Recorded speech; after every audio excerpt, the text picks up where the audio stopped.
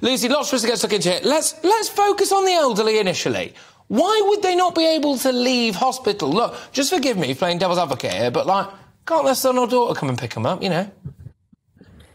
Well, they're not able to leave hospital because they have, most of them, a lot of them are very unwell. They've either got dementia or they're disabled. They don't have a package of care that's safe for them to go to in the community. And this is not just a problem that's happening now. Up to a third of patients in hospital are fit for discharge, but they can't leave because there's nowhere for them to go that's deemed safe. And that's actually risen over the past year or so by about 60%. So the problem has become even worse.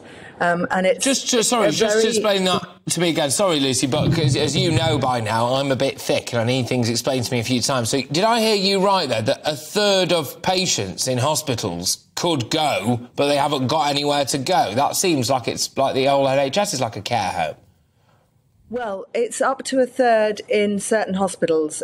So some hospitals have less, some more, but that's the sort of top figure. And yes, it is tens of thousands of patients, and it has got worse. And there, the staying in hospital is actually really detrimental to an older person.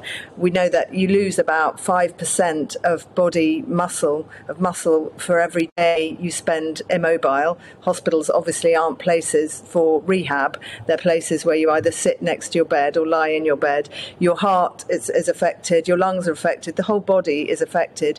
You're more at risk from infections. You're less likely to ever be independent again if you were independent in the first place. Exactly.